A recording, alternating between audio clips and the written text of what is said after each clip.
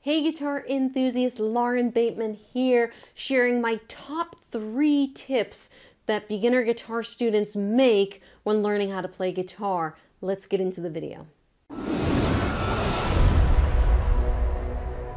So I'm going to go over 3 mistakes I think almost every single beginner guitar player makes. I don't want you to make those same mistakes. So I'm going to go over my top 3 that I think are the worst for students to make. And I hope you guys stay to the end because I think point number 3 is probably one of the most important ones. But let's start out with mistake number 1. Now, one of the biggest mistakes I see with guitar students, particularly those that are learning on their own, is that they start by learning too many things at the same time. So say, for example, we're learning chords, and most students, what they'll do, and a lot of guitar teachers unfortunately do this too. I try not to do this with students because I don't want to overwhelm you. A lot of students, they'll look up a chord diagram and they'll see 12 chords and they'll go and try and learn all 12 of their open chords at once. And they're trying to learn and they're getting frustrated because 1, they're not memorizing any chords, or 2, their fingers just aren't working the way they want to. What I recommend is focus on less.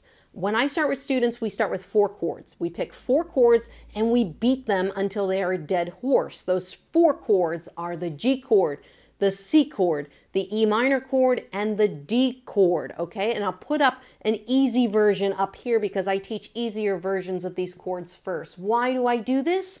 Well, we focus on 4 chords because it's so much easier to remember a password that's 4 digits long versus remembering a password that's 12 digits long, all right? A lot of guitar is muscle memory. So if you're trying to build muscle memory for all of the open chords at once, it's just going to take so much longer. It will happen. Over time, it'll get there. But if you really focus on 4 chords, and I picked those 4 chords because they're found in tons and tons of songs. You can do a lot with just those 4 chords. And we work on that because the less you work on, the faster you can build your muscle memory. And the easier it is for your brain to actually memorize what you're trying to do, all right? So just keep that in mind. Don't try to focus on too many things. Focus on less, and you'll actually get better at those things much faster than if you were focusing on a million different things at the same time. Mistake number 2, and this is a huge one. I see so many students make this mistake, and I see students get frustrated, and I'm like, are you practicing with a metronome? And usually the answer is, no, Lauren, I'm not practicing with a metronome. Now, why would you want to practice with a metronome? If we go back to chord changes, usually a big question I get from students is, how do I make my chord changes go faster? Well, how do you know your chord changes are going faster if you don't keep track? The metronome is a very important motivational tool, and it's a scorecard. I have a student, his name was Dave. I'll put a picture up over here. And Dave messaged me because when I work with my students, we pick 2 chords. We call it chord change practice. And say you're working on a G chord to a C chord, which tends to be a very difficult chord change. And we'll work back and forth. And, you know, Dave was frustrated because he said, hey, I've been practicing these chords, and it actually looks like I went slower than I did the week before. Okay, this stinks. I want to give up. And I asked Dave, I said, are you using a metronome? And he said, no. And I said, well, listen, do this. Practice with the metronome and practice for speed. Push yourself. When we're working with speed and chords, you want to get these things going as fast as possible. So that means the chords might not always sound so pretty.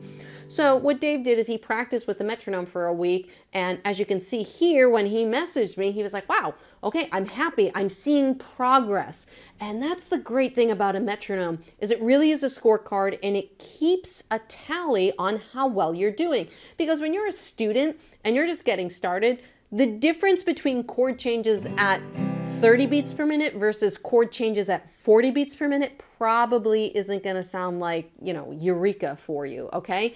Going from 30 to 40 isn't really that big of a difference, but it is a difference, and it is moving in the right direction. We are getting faster, okay? But you won't know that unless you're writing things down. So use the metronome as a tool to keep a scorecard for you week to week, month to month, because what's going to happen is when you get to those plateau points, everyone does. Every guitar player reaches a plateau where things get a little bit tricky, a little bit difficult.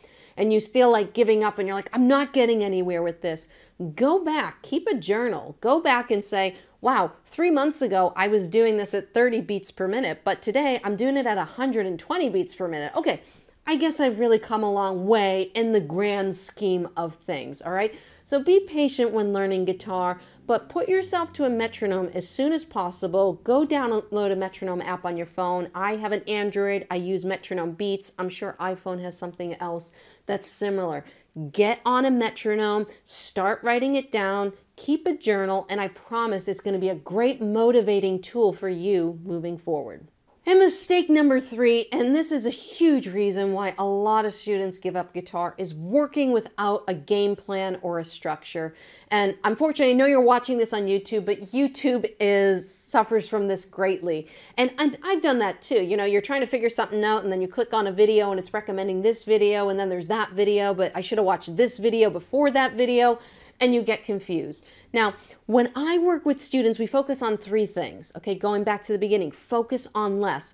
A lot of people get stuck on learning this song, learning that song, learning this song, without even knowing if they're able to learn those songs. You know, there's a lot of songs that say, this song is for a beginner, and then you go and play it, and you're frustrated because you're like, well, I'm a beginner and I can't play it, so I don't feel so great about myself. So I focus on the 3 fundamentals for learning songs, okay? And that is rhythm, so strumming, okay?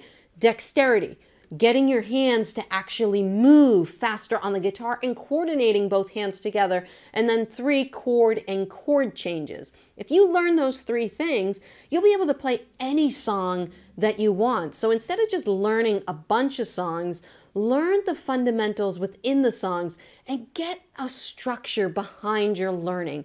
So many people get overwhelmed and frustrated by not having a step-by-step process, and that's why I made my 7-level guitar system, because I worked people, it's kind of like a karate belt system, all right? We start at the white belt level, then we move to the yellow, the orange, and everything builds one right up top of each other, and all of the skills that you need to learn in level 1 are in level 1. If it's in level 2, you shouldn't be working on it yet.